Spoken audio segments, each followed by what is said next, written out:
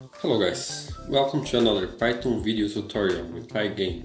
In today's episode, I will introduce the sprites to represent the enemies and also the player himself. The sprites I'm using here are PNG images with transparency that have smaller images for different enemy orientations and animations. As Pygame has many functions to manipulate images, I chose to draw the sprites with them. This way it simplifies things a bit. That is, I first brought the floor and the walls to a frame, and only then I start to draw the sprites, being a totally independent process. The only problem is that we can't draw sprites partially hidden by walls, so sometimes it happens that they pop in and out on the edges of walls, but that's not a big deal. My starting point here is going to be the Raycasting maze game I made in the last video, which in turn was built on top of the floor casting I showed in the previous video, and if you haven't watched them, maybe you should. I'm not actually going to start with Raycasting. To do the first tests, I will use floor casting, so I don't need to worry about walls for now, and I will free the mouse to move the sprite. So to start, I will import a sprite I sketched here. I know, it is a piece of art, but rest assured I will only use it for the first tests. To see if everything is working right, I will draw the sprite in the current mouse position, so it follows the pointer. The first thing I'm going to see here is the sprite scaling, which is according to the depth. This scaling works the same way as the height of the walls. The bigger the distance, the smaller the scale. Here on the screen we have a depth relation that increases as you get closer to the horizon line. So I will calculate a scale factor for the sprite according to the distance between the pointer and the middle line of the window and multiply it by the original sprite size, which I get from the getSize function. Then transform the sprite to the new size and then display it. I will also subtract half of the sprite size so it is centered on the pointer. As you can see, as the pointer gets closer to the horizon, the sprites get smaller, as if it was moving away. This is the basis of the scaling. Now I'm going to position this sprite inside the map. But to be able to draw the sprite, I need some information. First, I need to know if it is inside the player's field of view, because if it isn't, I won't draw it. For this I need to calculate the enemy angle in relation to the player's position, and then subtract the player's rotation. If the result is within the range of -30 to 30 degrees, then we can go to the next step, which is to calculate the distance to the player in order to resize and position the sprite. The scale is simply the inverse of the distance, but I will limit it to values up to 2 so as not to stretch the sprite too much. And I will also add the fisheye correction, dividing by the cosine of the angle that we just calculated. The vertical position is half the window's vertical resolution, plus 1/2 multiplied by the scale. Then I still have to subtract half of the height of the resized sprite. This depends on the sprite you are using. Usually we have some empty pixels at the bottom. In my case I added a reflection, so the enemy feet are always in the middle of the sprite. For the horizontal position, I will take half of the horizontal resolution and subtract the sine of the angle multiplied by the vertical resolution. Then you also have to subtract half of the width of the resized sprite. And this way we have a sprite positioned in the world. To do it for more sprites, you just have to have an array with all the positions and check each one of them to draw.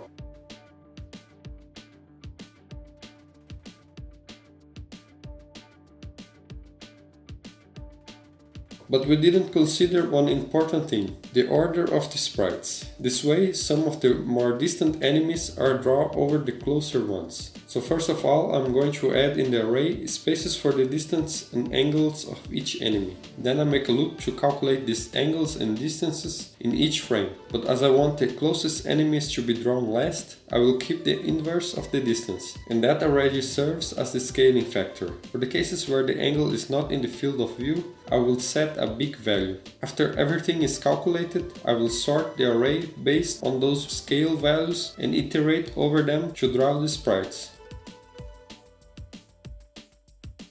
When I reach those big values that are outside the field of view, I will interrupt the loop. Okay, for floor casting this already works, but what if we have walls blocking some of the sprites? Now we can transfer everything we have done here to the Raycasting game. I will take the code from where I left off in the last video. Now after calculating the distance from the enemy to the player, I will call a ray that goes from the enemy to the player. If before reaching the player the ray hits a wall, I will put a big value on the scale so it doesn't get drawn.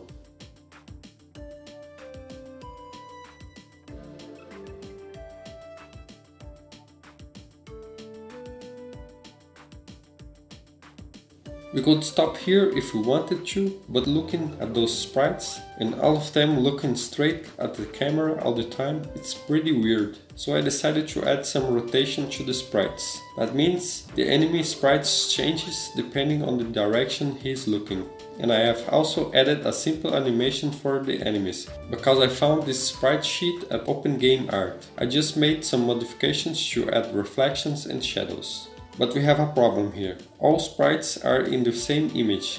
We could separate them, each one in a file, but this is too much work.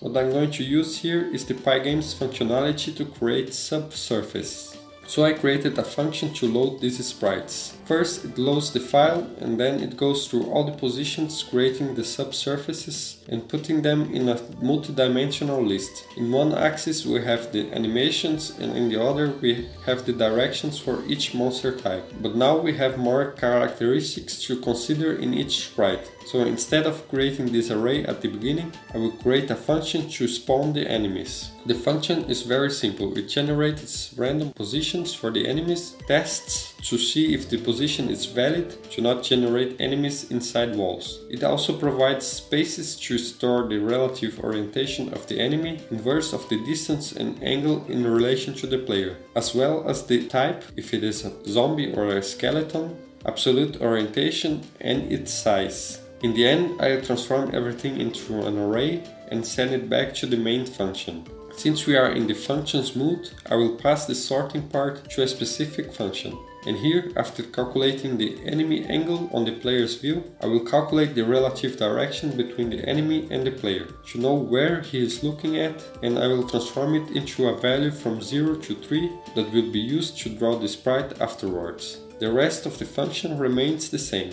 I will decorate the function with ngit so that we have a speed up with number. It doesn't make much difference when you don't have many enemies, but it is nice. Now I will also create a function to draw the sprites. For the function I will pass the surface I generated with Raycasting, the list of sprites, the array of enemies, the size of a sprite, the resolution of the frame, and a time parameter. This chicks is related to the absolute time. It is used to iterate over the animation frames of the sprites. When I'm iterating over all the enemies I'm going to draw, I also have to get the sprite's type and direction. And in the scaling part I will multiply it by the size I defined for the enemy in the spawn function. And now something a little different. Instead of drawing in the frame transformed to the full resolution, I will draw it in the original resolution that it was rendered by the Raycaster. I'm going to do that because the performance is much better this way, because we are drawing smaller sprites. We just need to make some adjustments here to use the frame resolution as a reference when calculating the position where each sprite will be drawn. Then we return the surface to the main function to transform to the full resolution and display it in the window. Very well, we have the enemies animated now with 4 directions, but they are all stuck in place.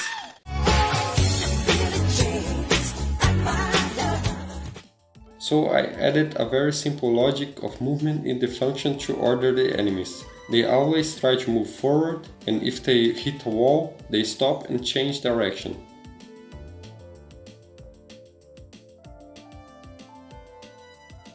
And now they are walking freely through the maze. We can check if their direction is coherent with their movement, and everything seems to be right. But we can't interact with the enemies. They don't even know we are here. Then I decided to draw a sprite of a sword to be able to attack enemies. This one I made myself. And to make the movement of the swing of the sword, I used the perspective tool in the GIMP image editor.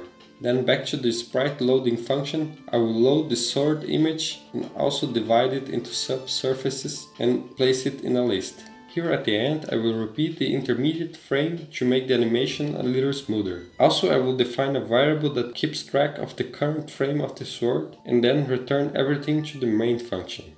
Then I will pass the list of sprites and the current sprite of the sword to the sprites drawing function. Before drawing, I will calculate a position for the sword that depends on time, to give a sensation that the sword is swinging in the player's hands. Now back to the main function, I need to implement the logic to use the sword.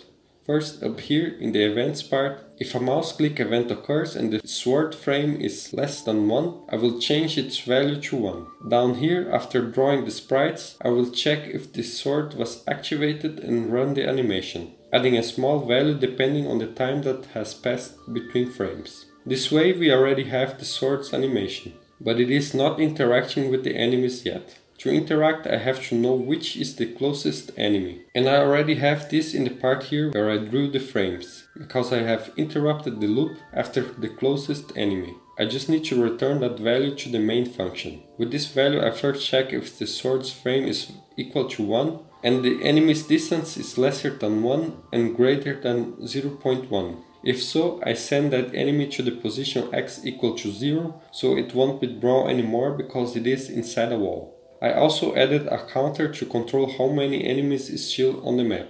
As you can see, they still don't do anything.